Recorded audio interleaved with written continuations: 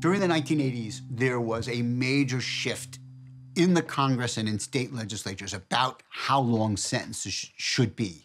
The public was alarmed by increasing rates of crime from the 1970s and early 80s, and they wanted longer sentences. They wanted cracking down.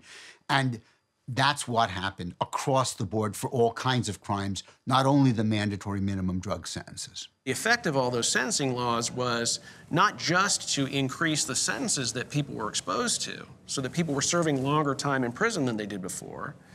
It was also to take the discretion away from the sentencing discretion, away from judges and juries, and shift it over to prosecutors. It didn't eliminate discretion, it just gave prosecutors the power to determine what your sentence was going to be by making charging decisions, and even by bargaining over what the facts of your case were.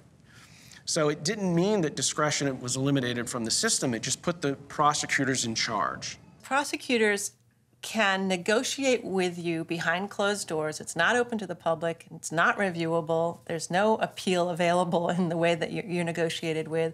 And they can basically say to you, if you plead guilty or if you cooperate and you give us other names, we'll cut you a deal and we'll only charge you with one of these charges instead of these 3. And you'll get 5 years instead of 15. So all of that goes on behind closed doors. And they say to you, if you don't cooperate with us, if you don't agree, we're going to file a motion because you have a prior from 10 years back. We're going to file a motion called an 851. And if you go to trial and lose, your 5-year sentence is going to be doubled to 10. Or your 10-year sentence is going to be doubled to 20. Or we can even, if you've got 2 priors, it'll put you in prison for life. But all the decision about how they charge these, what charges they bring, knowing what the sentences will be, that's all done behind closed doors. It's absolutely not open to the public. It's not open to review by a court even.